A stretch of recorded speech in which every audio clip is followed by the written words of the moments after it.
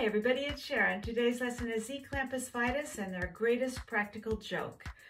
Clampus Vitus is a men's organization that loves California history and drinking and possibly not in that order. They were founded in 1845 in West Virginia, and the gold rush brought some of those members out to California where they formed their own chapter. Clampus Vitus is dog Latin. And I don't know what it means, but I know they call each other clampers, and the leader of all the clampers is called the Grand Humbug.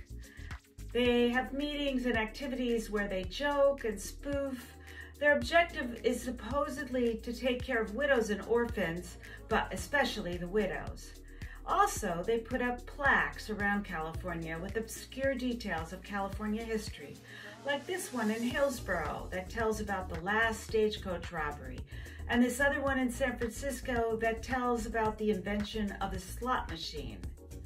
Along the way, they've got thousands of members, including prominent names like President Grant, Horatio Alger, Gene Autry, the singing cowboy, and no less a personage than the head of the Bancroft Library, Herbert Bolton.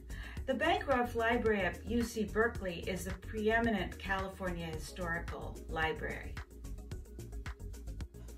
Sir Francis Drake was an English pirate explorer who sailed around the world for Queen Elizabeth I on his ship the Pelican, later rechristened the Golden Hind.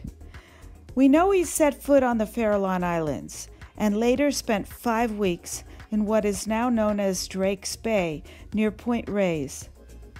In Memoirs of the Voyage, published by Chaplain Fletcher in 1628, he claims to have erected a brass plate at his landing site, claiming the land for England and naming it New Albion. Unfortunately, that plate was never found, at least not until 1936, when a passerby found a plate in Marin County. It looked kind of old.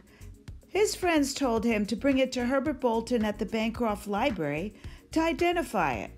When Bolton first saw the brass plate, he was astonished. It fit the description exactly.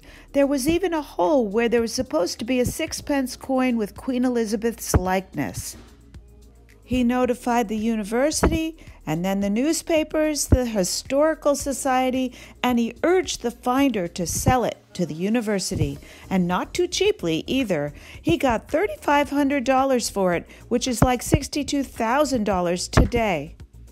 Metallurgic specialists at Columbia College verified that the brass was authentic. In 1939, the plate was displayed at the World's Fair in San Francisco. New textbooks included information about Sir Francis Drake and the plate. Then, in 1977, the 400th anniversary of Drake's voyage approached. Researchers at UC Berkeley decided to test the metal again with newer equipment and more modern techniques. They discovered that the plate was a fake. Fortunately, Burton had died in 1953, so he didn't hear that news. Still, there was a mystery about this artifact. Who would have done this and why? In 2002, the hoax was revealed. Some of Burton's fellow clampers had decided to play a joke on him. They knew how eager he was to locate the original plate, so they created an exact image using some brass fittings from a ship, chiseling the message with fake Elizabethan spelling and words, darkening it with ash, and offering a clue on the back, which was the initials ECV written in transparent fluorescent ink. It was a case of a practical joke going out of control. No one knows exactly where that original plaque is, but I can tell you where the fake plaque is.